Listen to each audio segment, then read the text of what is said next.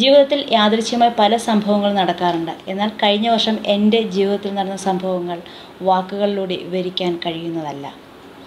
2018 July 2-ാം തീയതി വെളുപ്പാങ്കാലത്ത് ബ്രിട്ടോ എന്നെ നീട്ടി വിളിക്കുകയാണ്.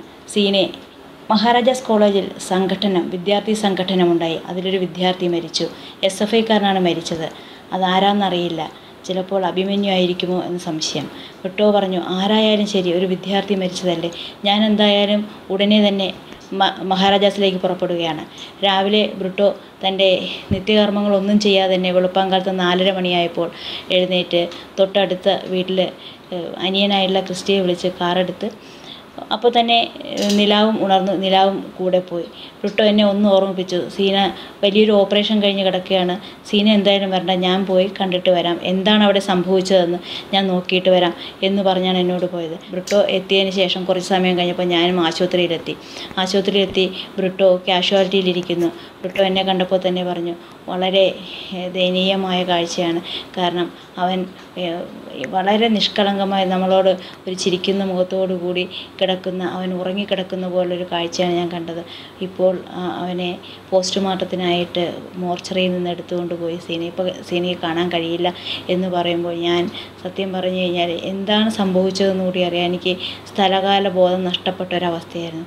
ആ കാഷ്വാലിറ്റിയുടെ ഒരു മൂലയിൽ നിന്നും ദീനരോദനം കേൾക്കുകയാണ്. ഞാൻ പെറ്റ മകനെ, എൻ കിളിയെ, നീ പോയില്ലേ എന്ന് പറയുന്ന ഒരമ്മ വളരെ നെഞ്ചിലടിച്ച് കരയുന്ന കരച്ചിൽ കേട്ട് ഞാൻ പെട്ടെന്ന് അങ്ങോട്ട് പോയി അമ്മയുടെ അടുത്ത് പോയി ആശ്വസിപ്പിക്കുകയും കുറച്ച് കഴിഞ്ഞ് അവർക്ക് കുറച്ച് കുടിക്കുന്നതിനായി വെള്ളം കൊടുത്തപ്പോൾ അവർ വെള്ളം വേണ്ടെന്ന് പറയും. അപ്പോഴാണ് അവർ ആ മകൻ തലേ ദിവസം ഒന്നും കഴിക്കാതെ മഹാരാജാസ് കോളേജിൽ പുതിയ വിദ്യാർത്ഥികളെ സ്വീകരിക്കുന്നതിനായിട്ട് പച്ചക്കറി കയറ്റി വരുന്ന ലോറിയിൽ കയറി വന്നത്. അവനൊന്നും കഴിച്ചിട്ടില്ല, ഒഴിഞ്ഞ വയറുമായിട്ടാണ് വന്നതെന്ന് അറിയുന്നത്.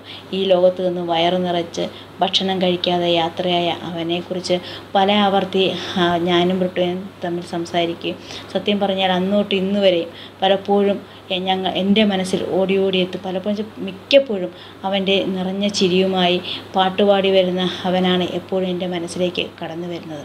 ഡിസംബർ 31-ാം തീയതി എനിക്ക് ഒരു യാഥാർത്ഥ്യം മനസ്സിലായി. ഇനി ഒരിക്കലും എനിക്കും ബ്രിട്ടോയ്ക്കും ഒരുമിച്ച് അഭിമന്യുവിൻ്റെ വീട്ടിൽ പോകാൻ കഴിയില്ല എന്ന് മനസ്സിലാക്കി. ഞാൻ കഴിഞ്ഞ ആഴ്ച, അതായത് ബ്രിട്ടോൻ്റെ യാത്രയ്ക്ക് ശേഷം എനിക്ക് നാട്ടിൽ നിൽക്കാൻ മാനസികമായി പറ്റാത്തൊരു മാനസികാവസ്ഥയിൽ ഞാൻ നാട് വിട്ടു പോകണം എന്നുള്ള ആഗ്രഹത്തിൽ അവസാനം എനിക്ക് ഒന്ന് അഭിമന്യുവിൻ്റെ അച്ഛനെയും അമ്മയും കൂടി കണ്ട് യാത്ര പറയണമെന്നുള്ള ആഗ്രഹത്തോടുകൂടി 2 ആഴ്ച മുമ്പ് ഞാൻ അവരുടെ വീട്ടിൽ എത്തിയിരുന്നു. ഈ പറഞ്ഞ മാതിരി വളരെ നല്ലൊരു വീടാണ് പാർട്ടി വെച്ച് കൊടുത്തിരിക്കുന്നത്. അവിടെ ചെന്ന് അവർ നമുക്ക് ഉച്ചയൂണെല്ലാം വിളമ്പി തന്നു. അതിനുശേഷം ദുഃഖകരമായ ചില യാഥാർത്ഥ്യങ്ങൾ ഞാനുമായി പങ്കുവച്ചു.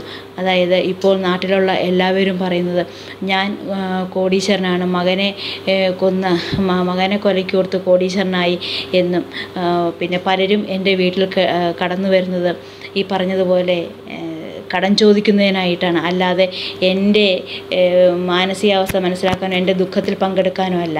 അഭിമന്യുവിൻ്റെ മരണത്തോടനുബന്ധിച്ച് അഭിമന്യുവിനെക്കുറിച്ച് ഈ പറഞ്ഞ മാതിരി ആർക്കും കാര്യമായി ഒന്നും ആധികാരികമായി പറയാൻ കഴിയുന്നുണ്ടായിരുന്നില്ല മാധ്യമങ്ങളുടെ മുന്നിൽ. കാരണം ബ്രിട്ടോയും അഭിമന്യുവുമായിട്ട് ധാരാളം രാഷ്ട്രീയ സാമൂഹ്യ പ്രവർത്തനങ്ങൾ സംസാരിക്കുമായിരുന്നു. ബ്രിട്ടോയെ പല പ്രാവശ്യവും വൈകുന്നേരങ്ങളിൽ അഭിമന്യു റോഡിലേക്ക് കൊണ്ടുപോകുമ്പോൾ ബ്രിട്ടോൻ്റെ കഴുത്തിലെ താഴെയുള്ള വളരെ വലിയ ആഴത്തിലുള്ള മുറിവ് കാണുമ്പോൾ അഭിമന്യു എപ്പോഴും ചോദിക്കും, സഖാവേ, ഈ കുത്ത്, ഇതിൽ ഒരു കുത്ത് എനിക്ക് കിട്ടിയിരുന്നെങ്കിൽ ഞാൻ അപ്പോൾ തന്നെ മരിക്കുമായിരുന്നു. കാരണം ബ്രിട്ടോൻ്റെ മുതുക് നിറച്ച് കുത്തുകളാണ്. ബ്രിട്ടോയ്ക്ക് നട്ടെല്ലിനും ഹൃദയത്തിനും കരളിനും ശ്വാസകോശത്തിനുമായിരുന്നു കുത്തേറ്റത്. മുതുക് മുഴുവനും മുറിപ്പാടുകളാണ്.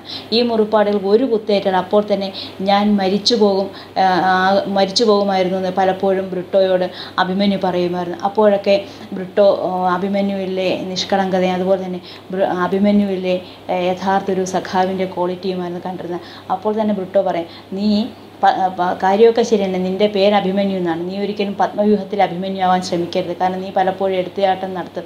എപ്പോഴും ഒരു കാര്യം ചെയ്യുമ്പോൾ 1000 പ്രാവശ്യം ചിന്തിച്ചിട്ടേ ചെയ്യാവുള്ളൂ.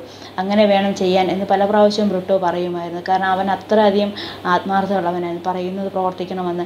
പലപ്പോഴും ഞങ്ങളിൽ നിന്ന് പഴയകാല രാഷ്ട്രീയ പ്രവർത്തനങ്ങളും ഞങ്ങൾ ചെയ്ത ഓരോ പ്രവർത്തനങ്ങളും അവൻ ചോദിച്ചു മനസ്സിലാക്കുമായിരുന്നു. എഴുതുന്ന ഇടവേളകളിൽ അവനുള്ള ആകെയുള്ളൊരു ഹോബി അതായിരുന്നു.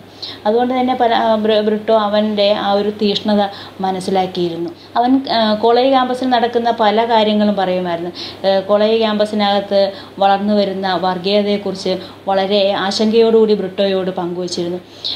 ഇത് അഭിമന്യുവിൻ്റെ മരണത്തോടനുബന്ധിച്ച് മാധ്യമങ്ങൾ ബ്രിട്ടോയുടെ അഭിപ്രായം തേടി വന്നപ്പോൾ ബ്രിട്ടോ ആദ്യം പറഞ്ഞു, ഇത് കോളേജിലെ ചില അധ്യാപകരുടെ അറിവോടുകൂടിയാണ് ഈ കൊലപാതകം നടന്നതെന്ന് പറയുമ്പോൾ ചില അധ്യാപകർ അപ്പോൾ തന്നെ അതിനെ എതിർത്തുകൊണ്ട് ബ്രിട്ടോയോട് രോഷപ്രകടനം നടത്തിയിരുന്നു. എന്നാൽ ബ്രിട്ടോ അപ്പോൾ പറഞ്ഞു, ഈ കുഞ്ഞിൻ്റെ നിശ്ചലമായ ശരീരം മഹാരാജാസ് കോളേജിൽ നിന്ന് യാത്രയായിട്ട് ഞാൻ നിങ്ങളുടെ അടുത്ത് ചർച്ചയ്ക്ക് വരാം, ചർച്ചയ്ക്ക് വന്ന് ഞാൻ നിങ്ങളെ ബോധ്യപ്പെടുത്തി തരാം നിങ്ങൾ ചെയ്ത പ്രവർത്തികൾ. അതിലെന്തെങ്കിലും തെറ്റുണ്ടെങ്കിൽ നിങ്ങൾ എന്നെ ശിക്ഷിച്ചോളൂ, അല്ലെങ്കിൽ നിങ്ങൾക്ക് ബോധ്യപ്പെടാത്തതായിട്ട് എന്തെങ്കിലും പറഞ്ഞെങ്കിൽ ഞാൻ നിങ്ങളുടെ മുന്നിൽ മാപ്പ് പറയാം, ഇല്ലെങ്കിൽ ഞാൻ എൻ്റെ നാവറുത്ത് നിങ്ങളുടെ കയ്യിൽ തരാം. ഈ തരത്തിൽ ബ്രിട്ടോ പറഞ്ഞിട്ടാണ് അന്ന് ഹോസ്പിറ്റലിൽ നിന്ന് അധ്യാപകരുടെ മുന്നിൽ നിന്ന് ബ്രിട്ടോ ഒഴിഞ്ഞു മാറിയത്. അതിനുശേഷം അഭിമന്യുവിൻ്റെ നിശ്ചലമായ ശരീരം വട്ടവടയിലേക്ക് കൊണ്ടുപോയതിന് ശേഷം മഹാരാജാസ് കോളേജിൽ ബ്രിട്ടോ പതിവ് പോലെ തൻ്റെ ബെഡ് നിവർത്തി വിരിച്ച് അവിടെ കിടന്നതിന് ശേഷം അധ്യാപകരെ വിളിച്ച് അധ്യാപകരോട് ഈ സംഭവങ്ങളെല്ലാം വളരെ കൃത്യമായി വിശദീകരിച്ചപ്പോൾ അധ്യാപകർക്ക് ഒന്നും പറയാനുണ്ടായിരുന്നില്ല. അവർ തല താഴ്ത്തി തിരിച്ചു പോവുകയാണ് ഉണ്ടായത്. അപ്പോൾ ഇതെല്ലാം വളരെ കൃത്യമായിട്ടും ബ്രിട്ടോയും അഭിമന്യുവും സമ്മതിച്ചിരുന്നു എന്നുള്ളതായിരുന്നു അതിലെ പ്രത്യേകത. അഭിമന്യു മരിച്ച് 6 മാസം തികയുന്നതിന് മുമ്പ് തന്നെ വേദനയോടുകൂടി ബ്രിട്ടോയും ഈ ലോകത്തുനിന്ന് യാത്രയായി. ഈ 2 വേദനകളും സത്യം പറഞ്ഞു കഴിഞ്ഞാൽ എന്നെ തകർത്ത് തരിപ്പണമാക്കുന്ന അവസ്ഥയായിരുന്നു. ഇപ്പോഴും ഞാൻ അതിൽ നിന്ന് മോചിതയായിട്ടില്ല.